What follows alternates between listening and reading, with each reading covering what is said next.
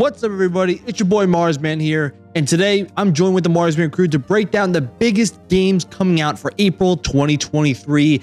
And this is a new video segment that we are actually introduced to the channel, where we're going to try to give you the preview for the best games coming this month, and we're going to try to do the work for you to at least get you excited about some games and maybe some games you probably never heard of before. And it's going to be our job to kind of give you the rundown of what games to look out for this coming month. And let me tell you guys, there's actually a lot of games that are being dropped this month that were very surprising to me when you think about the major list. And obviously there's a good amount from all different platforms. So if you are a exclusive, a fanboy of one of the consoles, or you are like us that play multiple different consoles out there, you are in for some good eats this month. So let's just do a quick rundown. So what we have coming out relatively soon, and this is actually an indie game. It looks like Meet Your Maker, and of this recording, it is dropping the 4th.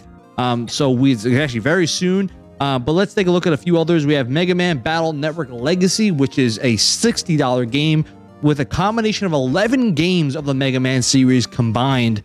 Very massive collection here.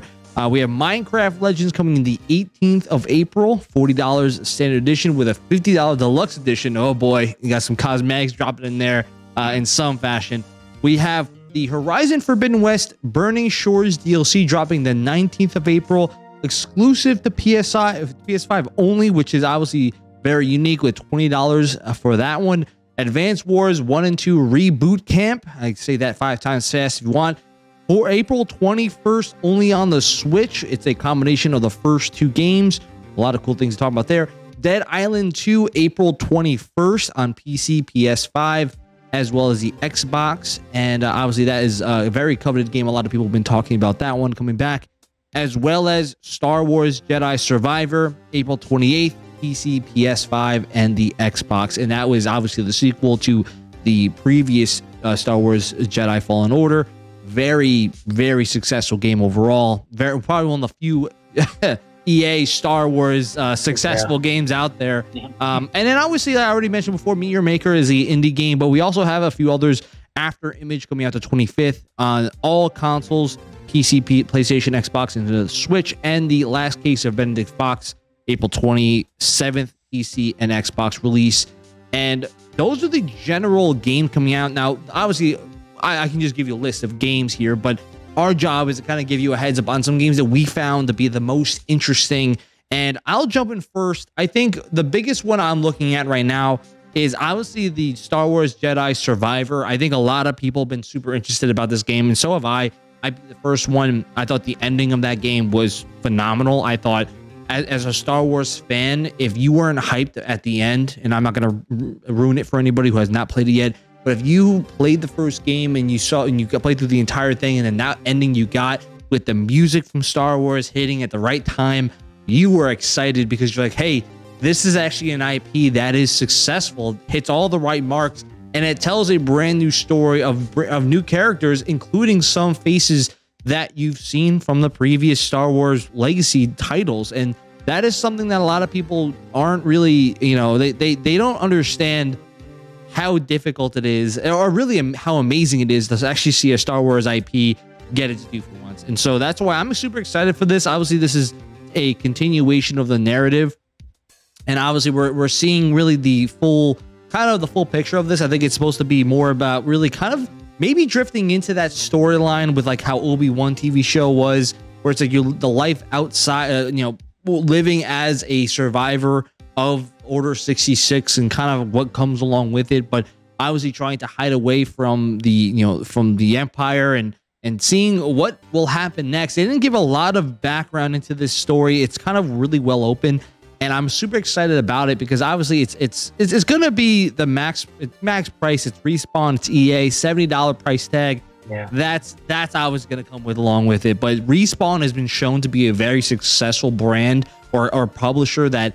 Developer that EA has in their umbrella, and hearing those words together usually is very rare. Like hearing EA and a very good developer under their belt is different, right? And they have done a great job at bringing that atmosphere of Star Wars to the light. So I really want to see how they do in this sequel. But Yeah. I want to hear you guys have anything opinions about this game? I think overall more battle stances and customizable character. You can customize the main character with different hair, different facial hair, and stuff like that, which is and the gameplay of the first game was really strong. What does surprise me though, it doesn't feel like it was marketed very high. No, right? So that's the only thing that was a little strange. That is something that I did notice as well, and I think that the customizations of this game are going to drastically outweigh what they were in the first one.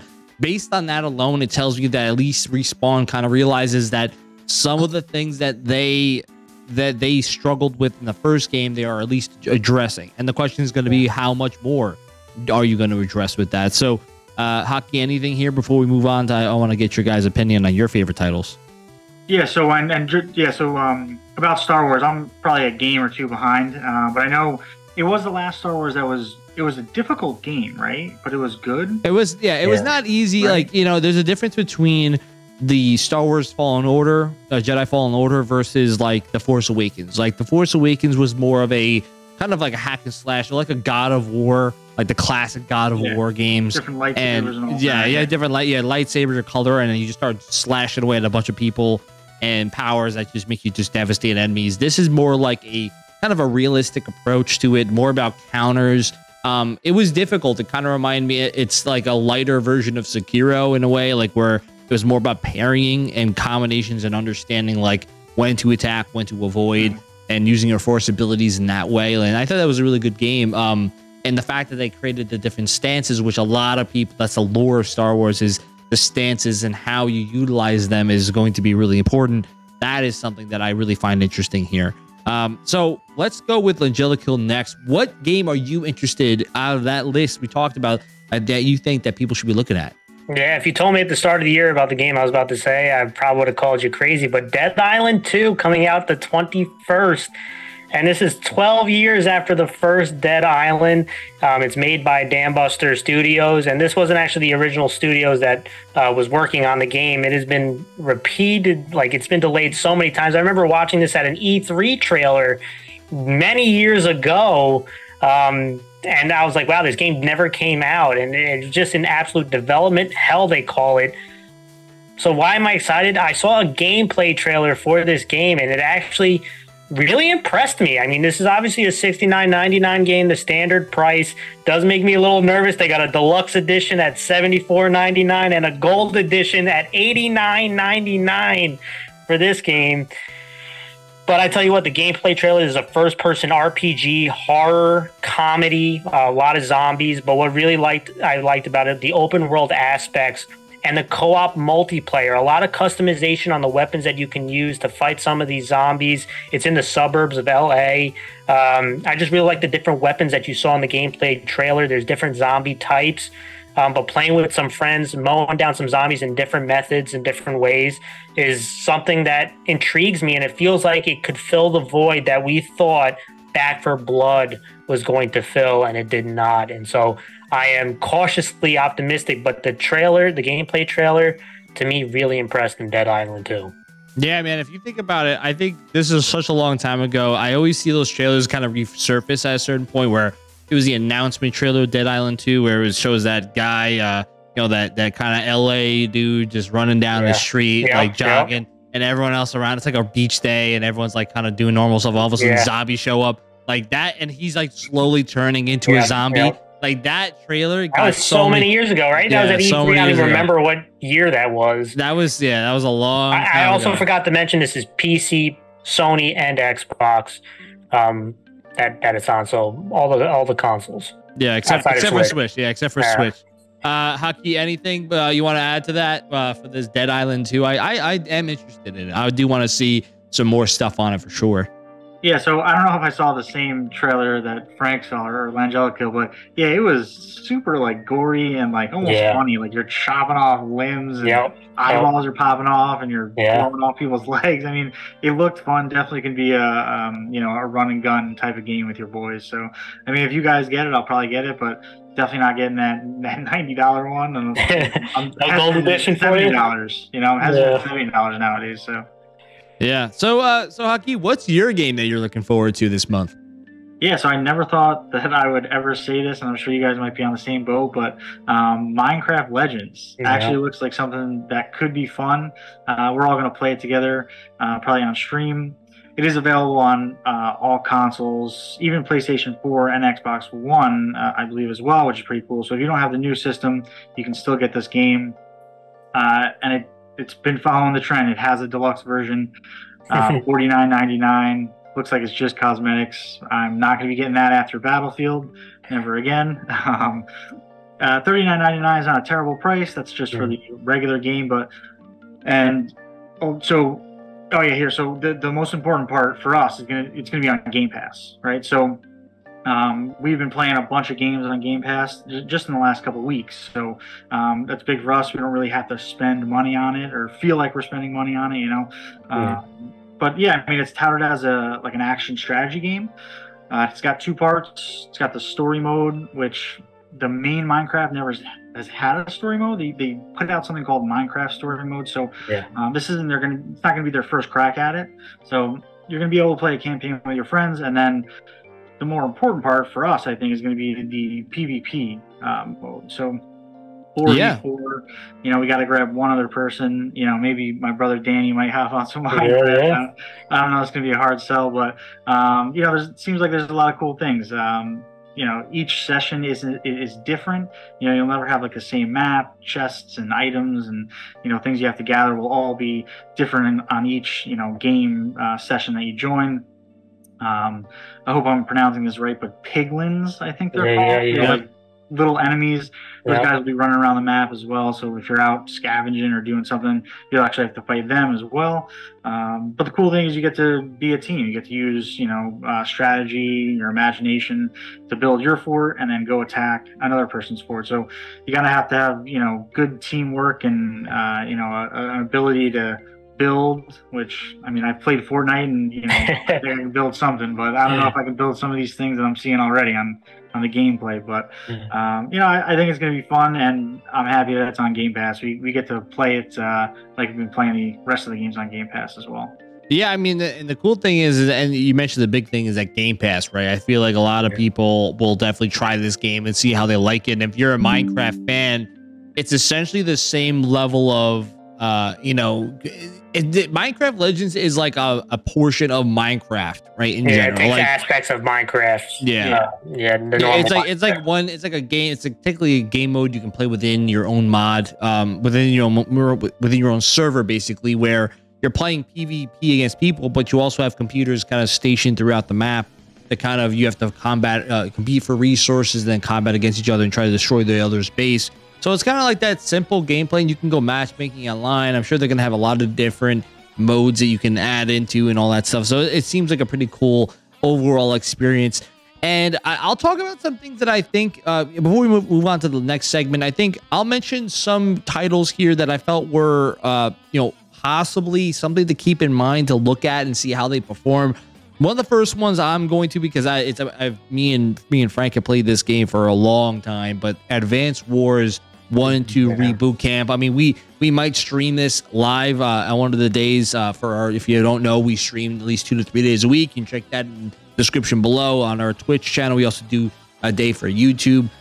But we are thinking about obviously doing one of the nights for streaming Advance Wars 1 and 2 Reboot Camp, because it was a game that we grew up playing. It's like one of those advanced versions of chess. It's a strategy game, and this game is going to be $60 on the Switch. And it's a combination of the first 2 games combined that continue that storyline and into its completion. And I think what's really cool about this is it brings back that co-op. It's up to 4 people can play on one console, which is good. You can play online co-op with people, which is also good. And a lot within this, there's obviously a lot of good story maps to play, but there's also like War Room, which was a classic. It was like basically competing against computers in their own map scenarios. Now the hope I have here is that I know they mentioned that they weren't really adding a lot from the previous 2 games. It seems like it's just the base 2 games and just there's a big change in animations. I think. Definitely a big update in animations. Like if you look at the characters and they look completely different or way updated. I mean, it's Sturm to me looks like I don't really like the way Sturm looks in this game, but Sturm's one of my favorite characters in the game. But he's straight up looks like a horror. He just looks horrible. But I think they definitely helped with that.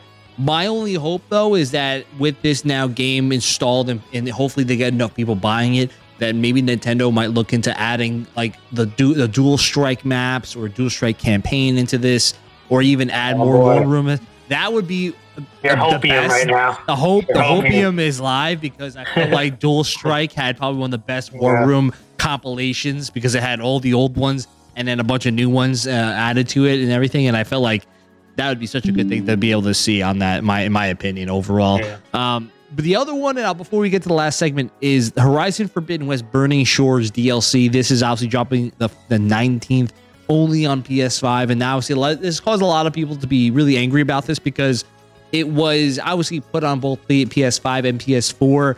And obviously this continues the game directly right after the Horizon Forbidden West story had ended. And obviously following Aloy, but this is going into, looks like Hollywood. You're going to Los Angeles now, which is obviously a different part of California, which the original game was located in. But the big thing about this is that they announced that this is the last story expansion until the new game releases. So that means you're not going to get another story expansion for roughly 2 to 3 years or even longer, depending on how long this development is going to be for this game. So this is a big deal for the series. I think you need to, as much as, and like I said, people will rag on Horizon Forbidden West, and I had my own criticisms. It landed around an 87 on Metacritic, which really is not a bad game at all. It kind of was put in a bad situation, like it always has in the last game as well. Horizon Zero Dawn out at a terrible time. Horizon Zero Dawn came out with Breath of the Wild and Mario Odyssey the same year, and you're like, there's no shot you're gonna win Game of the Year. It was close that year, but you're not winning it when those games are dropping alongside. And then this one's dropping with God of War and Elden Ring. Like you're literally no shot. There's no shot of winning Game of the Year, and they weren't even in the convert. Like they were finalists. They were finalists, but it wasn't like no one ever thought like, oh, Horizon's gonna win. Like nobody. It was a narrow down between the two freaking monsters, the two titans, and that was the point. And that it feels like this game has been always put in a really bad situation every time. Like if this was put on one of those off years with like Sekiro was the winner, like it would be competitive. I think it would be very competitive, but it wasn't. And so a lot of people look past this game because the criticisms was that the story didn't really entice you until later on. And that was one of my criticisms. So this is really a good test, right? It's $20. It's not a lot of money. This here is the old DLC pricing, right?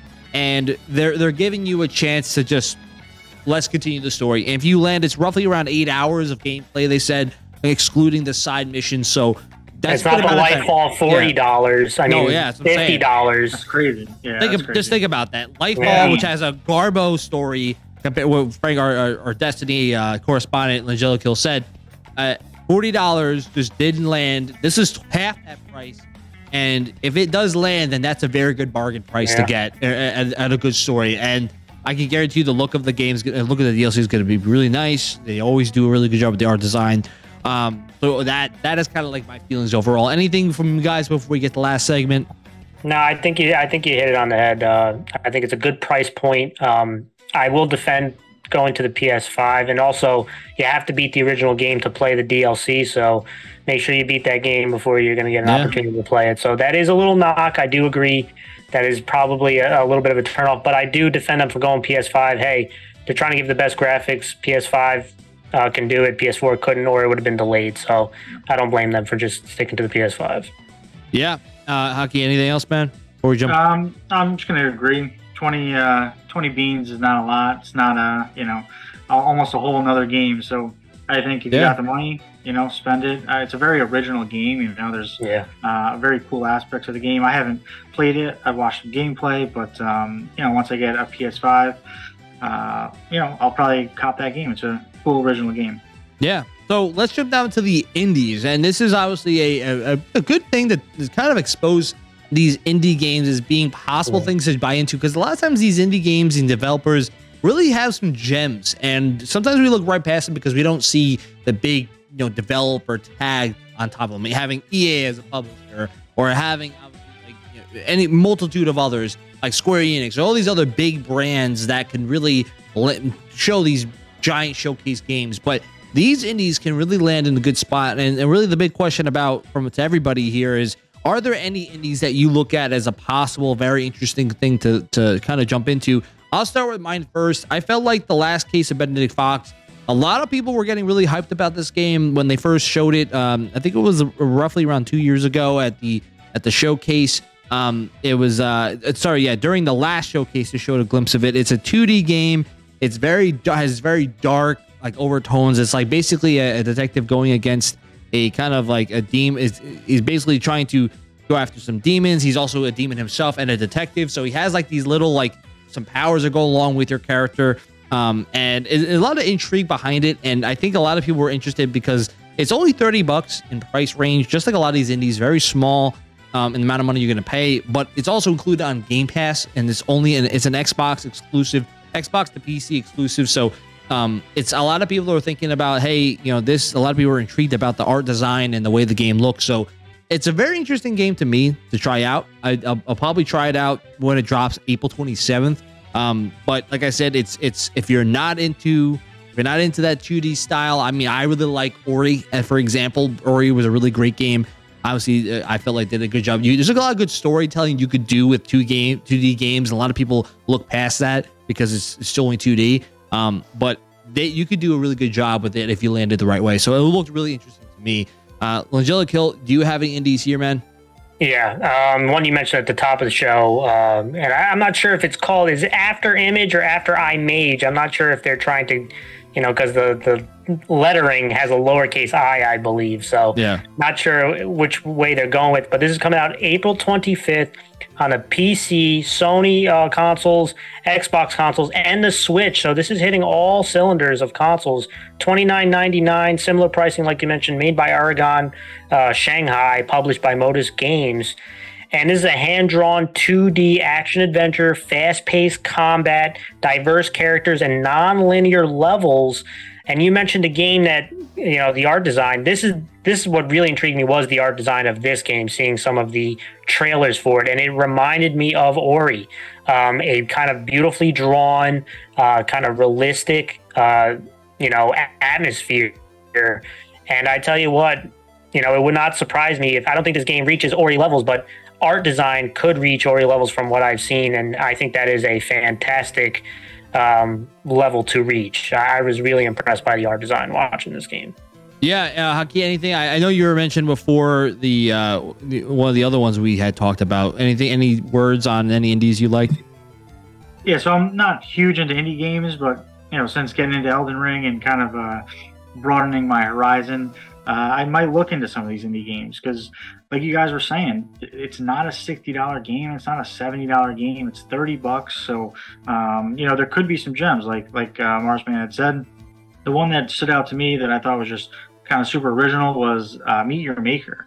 So it's kind of like a FPS game mixed with like creating your own maze and attacking other people's mazes. Yeah. It's like you have to go into a building. I forgot what you're searching for, but if you're making your building and making your maze, you put it anywhere in the building and then you start setting booby traps like it's Indiana Jones or something. You start loading it with booby traps, as well as you can then go and attack other people's forts, I guess we can call it.